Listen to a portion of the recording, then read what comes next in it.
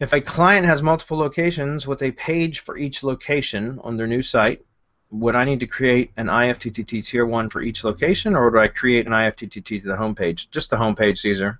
That's what I do. I mean, if it's really competitive, then you could essentially do a different one for each location, but you don't have to.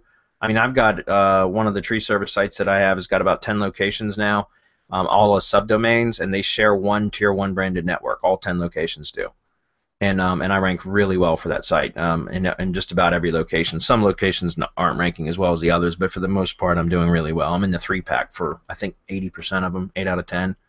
So, that's all sharing one IFTTT ring.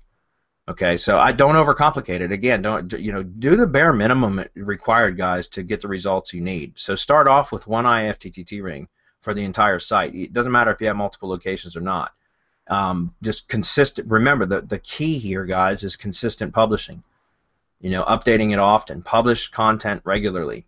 Okay, then track your results. If you start getting good results, then you don't need anything else. If you are still stuck after, and don't publish 2 posts and say it didn't work. Okay, you got to get on a consistent posting schedule like what Kenny's doing, where you're publishing regularly over time. Give it a few weeks. 6-8 weeks of consistent publishing, 1 or 2 posts per week. Track your results. You should see significant improvements. If you do not, then possibly you might want to consider doing another ring, one for each location. And again, you're still going to need to continue to post regularly. Okay. What would be the fastest way to power up the Tier 1 properties? Just build links to them. Just be careful building links to your Tier 1 properties. You don't want to spam those. You want to keep it clean between spam and your Tier 1. So just do a layer of decent quality links. You could do a lot of, you could use tools. You could use a link building service that we offer, which, by the way, we're kind of reconfiguring those once again. We've got a solution for that. We'll talk about that more next week.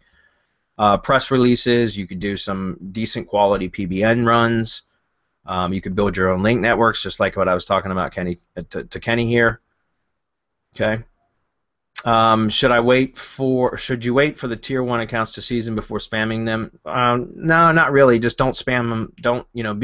Try to treat your Tier 1 properties, guys, almost as well as you treat your money site, because you don't want to burn them. You know what I mean? Like that's why we recommend that you use something like press releases or Web 2.0s with decent quality, not like real shitty spun text and everything pointing to the Tier 1 sites. Once you've got those Tier 2 links pointing to Tier 1, then you can spam those. But recommend that you try to keep your Tier 1 the links to your Tier 1 properties a bit clean, so that you're not burning them, right? Because Google is essentially looking out 2 layers deep now. So I just try to keep, especially your branded properties, guys, just keep them really clean, as clean as you can.